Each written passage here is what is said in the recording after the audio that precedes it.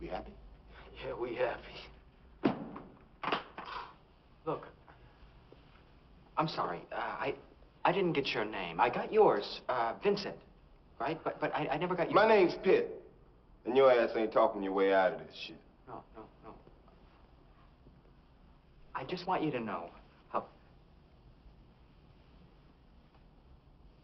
I just want you to know how sorry we are that things got so fucked up with us and Mr. Wallace. We got into this thing with the best intentions, really. I never... Oh, I'm sorry. Did I break your concentration? I didn't mean to do that. Please, continue. You were saying something about best intentions? What's the matter? Oh, you were finished. Oh, well, allow me to retort.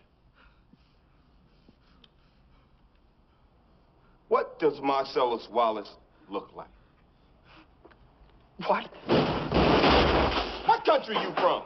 What? What ain't no country I ever heard of? They speak English in what? What? English, motherfucker! Do you speak it? Yes. Then you know what I'm saying. Yes. Describe what Marcellus Wallace looks like.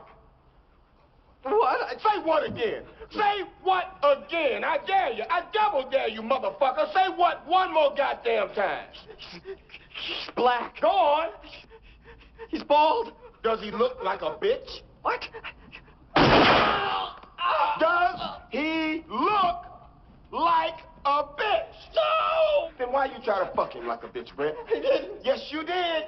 Yes, you did, Brett. You tried to fuck him. And Marcellus Wallace don't like to be fucked by anybody except Mrs. Wallace. You read the Bible, Brett? Yes. Oh, there's this passage I got memorized. Sort of fits this occasion. Ezekiel 25:17. The path of the righteous man is beset on all sides by the iniquities of the selfish and the tyranny of evil men.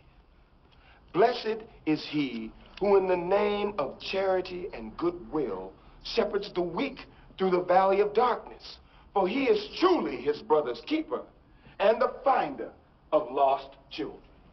And I will strike down upon thee with great vengeance and furious anger those who attempt to poison and destroy my brothers.